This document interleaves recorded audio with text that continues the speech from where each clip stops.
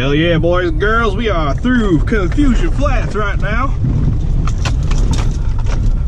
Let me tell you something. It is quite the desolate place back here. These roads are rough.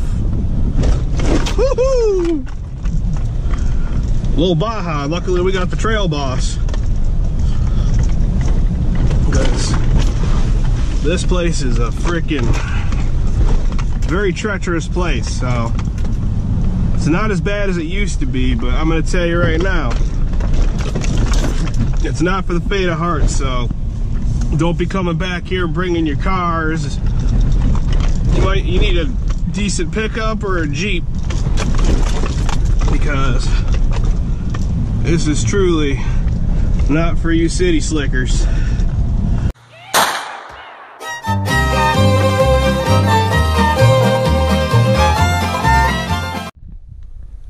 All right, you're reading it, because we are here.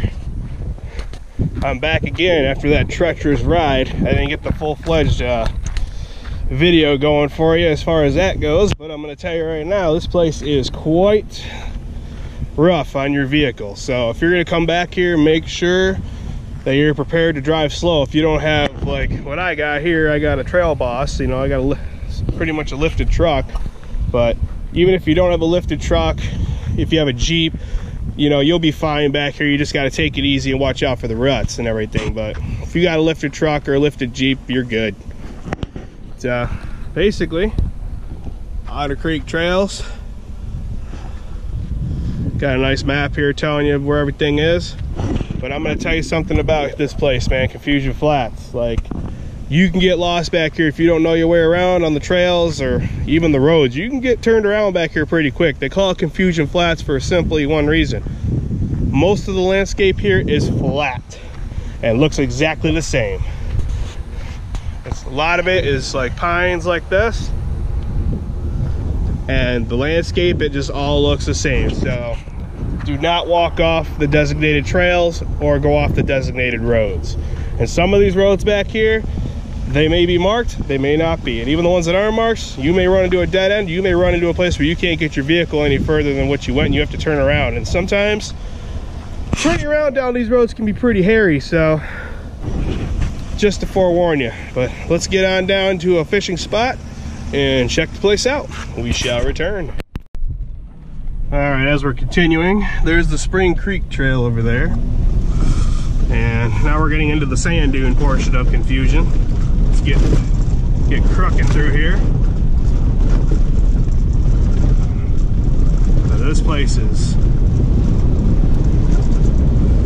is just fun to be in, because even you got to be respectful though, because there's other people that are back here sometimes. But like I said before, it's pretty desolate, so you may run across some horseback riders, some folks on ATVs, or people like me just back here cruising around fishing and hunting and whatnot. But just be mindful if you decide to come out here and check it out.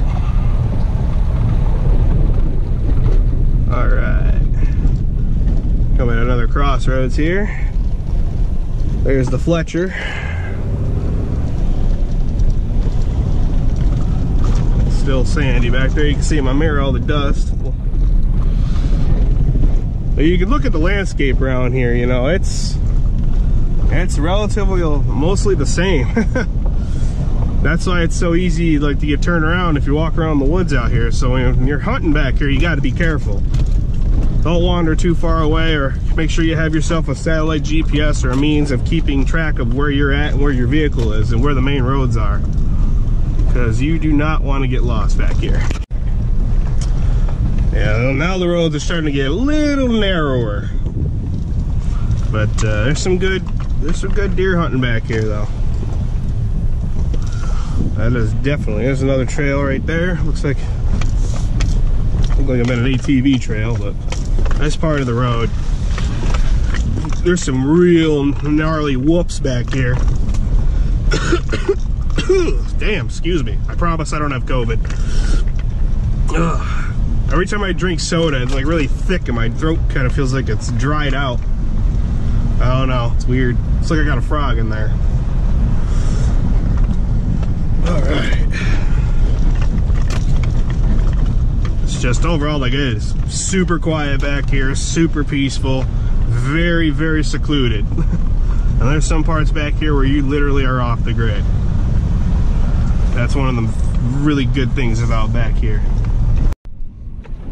All right, there's the lake right over here that we were traveling to. And this is where it starts to get pretty gnarly.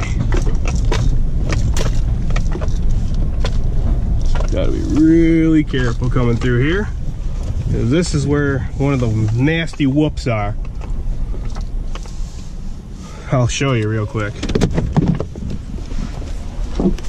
Whew. I mean, for a truck like mine and most pickups, this is nothing. This is literally nothing, but that hole is a little deeper than what you'd think it would be sometimes. And then you gotta watch out for shit like this right here, because that could wipe out your fucking tire, let me tell you.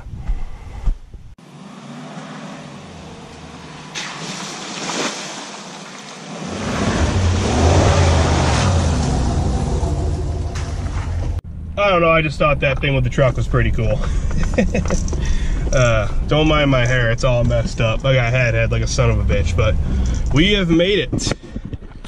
We have made it. Let me park this big boy and we'll get right back to the action. Give me 1 second. And at long last, like I said, don't mind the hairdo. It's pretty messed up from my hat, but without further ado, this is the place that we were traveling to on that bumpy ass ride. Look at the beautiful place here. Look at this lake. This is miles and miles away from civilization, away from town, whatever you want to call it. Me, that's just, I'm away from people. This is why I love where I live, man, because I got places like this near me. Absolutely gorgeous. And do you hear that? Nothing. Just the way I like it. But right now I'm going to try to catch me some fish, so give me 1 second to get all tied up here and we'll get going. Not having much luck. Kind of hoping I'd get something.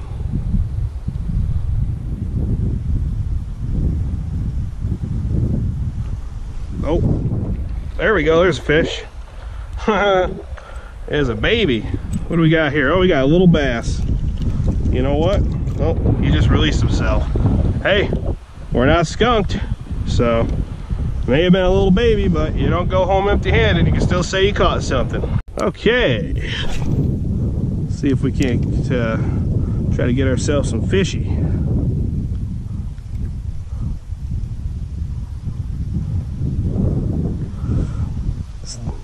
Water's kind of chilly, but it's, to me, it's like once you get into it, you're fine. I mean,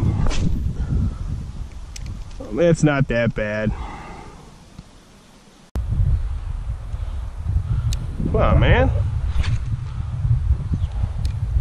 There we go.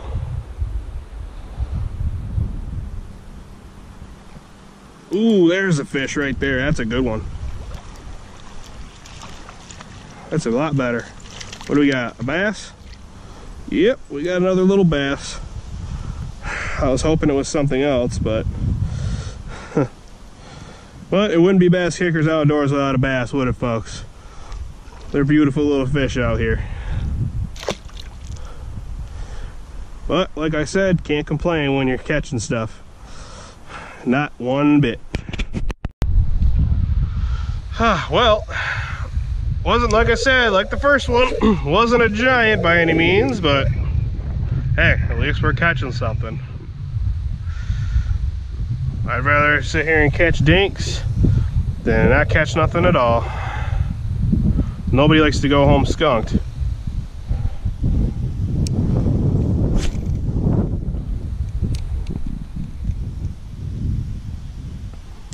Ooh, there's a fish right there.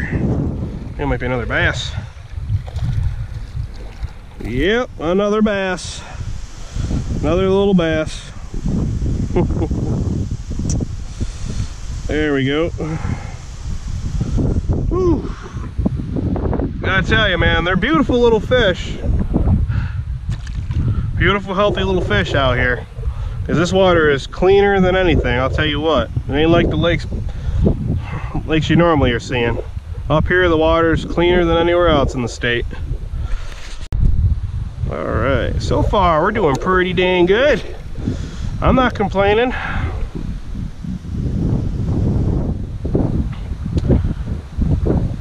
It's treating me good so far. Being bounded to shore, I'm say I'm doing pretty good.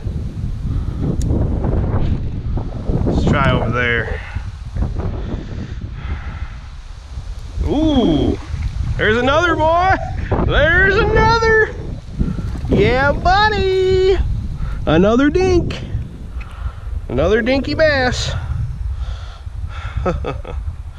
Man, I haven't caught bass this small in a long time, but I'm having the time of my freaking life right now. That's what it's all about, guys. That's what it's all about. Because if you can see my face right now, I'll show you. I'm smiling because I am having the greatest time. It's just fishing, man. I love fishing so much, and it doesn't matter if it's small or a giant. I am still gonna have this look on my face. Like I said, never mind the dew. Head sucks, especially with this. Well, folks, unfortunately I had to cut the video a little short simply because the freaking bugs were unreal. They came out of nowhere. The mosquitoes, the black flies, the horse flies, they were all in sync coming in for a freaking attack run, and they started biting the living hell out of me, and I thought they were going to carry me away. As to be expected, I just wasn't expecting it at this point in time because the temperature dropped and it's a little cooler. But other than that, I had a great time. I caught a lot of decent fish. Nothing really huge or to phone home about, but hey, I'd rather be out there catching something than nothing at all and getting skunked. So I'm sure y'all could agree with me on that account. But the species that I was talking about that I was after throughout the whole video was actually a rainbow trout. My buddy caught one there yesterday. I caught a few brookies, so I thought, you know what, I'm gonna go back there. I'm gonna try to get one on film. Unfortunately, that didn't happen, but that's okay, you know, because that gives me an excuse to come back here and try again. So I'll have that for you on video in the future, promise.